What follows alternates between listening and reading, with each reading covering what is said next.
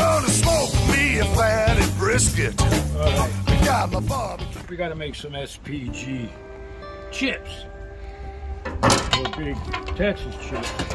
And that's pretty easy to do.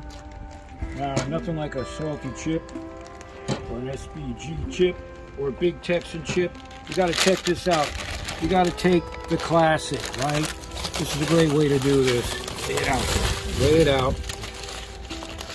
And this is perfect snack before the steak.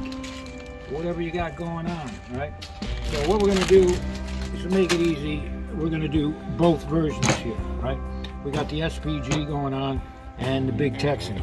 Now the big Texan, or use whatever rub you like, if you can't get our big Texan, just spread it on the chips, just like that. Now there's good sugar content in this, so these will melt into these chips. And oh, you gotta be kidding me! I'm telling you. And by doing them on the grill like this with some heat, you're gonna freshen up these chips like they're coming right out of the Lay's factory or whatever chip you're using, right? So we got the big Texan. Now we're gonna do the SPG. There's one other thing we got to do with the SPG. Because of the coarse garlic, salt, and pepper in there, it doesn't quite stick as good. So we'll just take a little bit of a veggie oil, BBQ Vegematics, and we're going to sprinkle on the SPG. And if you take a look, you can see how coarse. We got the red pepper flakes in there, large black pepper, garlic, and this hits the grill, it warms up. I'm telling you, you gotta check this out. So anyway, throw it on your grill. You're gonna do it indirect. You don't want to get it too hot too quick. Put the cover on. Just grab a cold one. All right. A few minutes. Okay, let me check this out. Oh, smell good. Smell that.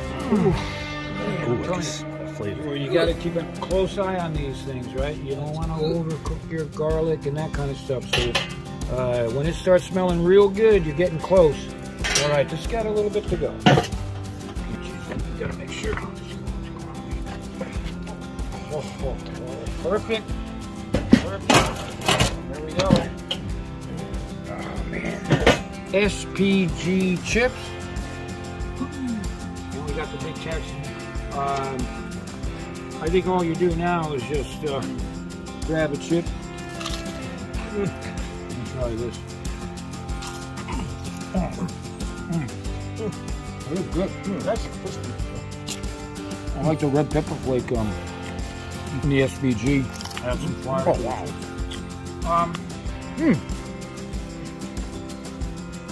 You really don't need to head on over to our website to get the recipe because it's pretty obvious how to do this. And if you are on our website, you can check out our SPG or Big Texan. We've got a bunch of rubs. We appreciate your support. And if you don't have our seasoning, well, use your own favorite seasoning, right? We always say that, man. So did I say? The next time you're looking for a recipe for your pit, check out BBQPitBoys.com.